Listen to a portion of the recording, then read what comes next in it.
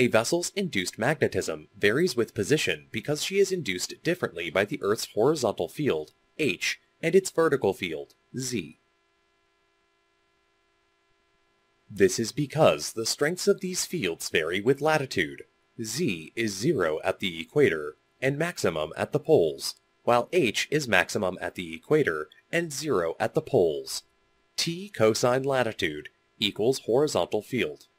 T sine latitude equals vertical field, Z. T equals total field. This animation illustrates how a vessel's induced magnetism changes with position.